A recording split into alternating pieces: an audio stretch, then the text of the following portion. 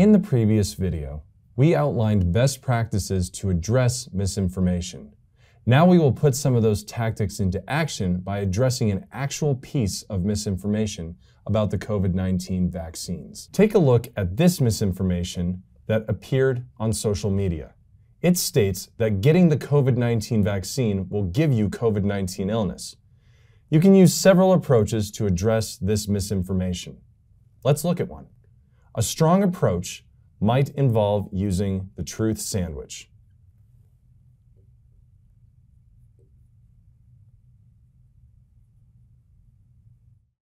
Start by sharing the truth.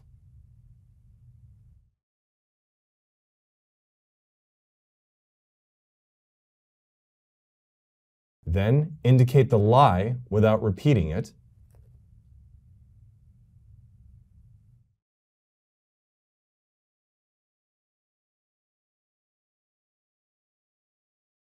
Then end by repeating the truth.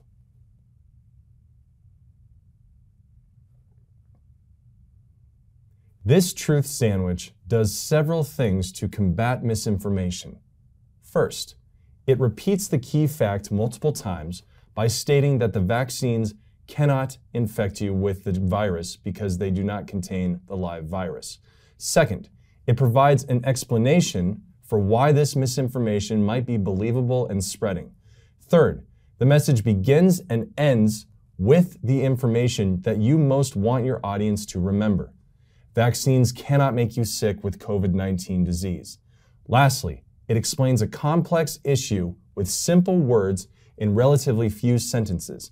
It explains that people can get some symptoms such as fever or chills, but that those symptoms are considered normal. Also, they are generally mild and a sign that the vaccine is working. You can improve your misinformation correction by timing it right. This means correcting the information as quickly as possible. In addition, providing a credible source to why the vaccines cannot give you COVID-19. Ideally, this source should be one that the target audience trusts, perhaps even a source who was once skeptical about the vaccines. Finally, there is no single way to address misinformation. In this video, we took one piece of misinformation and offered some messaging ideas to address that misinformation. To learn more, please continue to tune into our risk communication principles and COVID-19 vaccine misconceptions and misinformation training series.